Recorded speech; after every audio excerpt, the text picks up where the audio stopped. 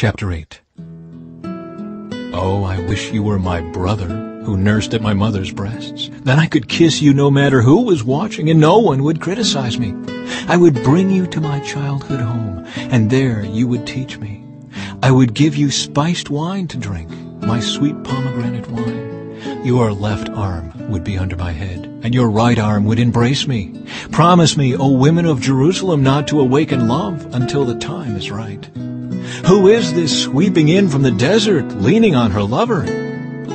I aroused you under the apple tree, where your mother gave you birth, where in great pain she delivered you. Place me like a seal over your heart, like a seal on your arm. For love is as strong as death, its jealousy as enduring as the grave. Love flashes like fire, the brightest kind of flame. Many waters cannot quench love, nor can rivers drown it.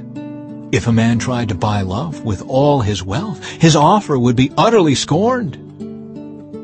We have a little sister, too young to have breasts. What will we do for our sister if someone asks to marry her? If she is a virgin, like a wall, we will protect her with a silver tower. But if she is promiscuous, like a swinging door, we will block her door with a cedar bar.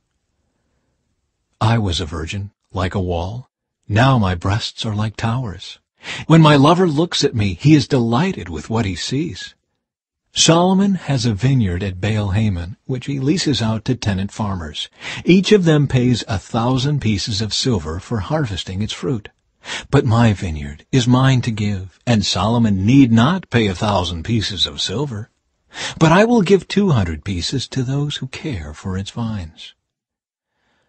Oh, my darling, lingering in the gardens, your companions are fortunate to hear your voice. Let me hear it too.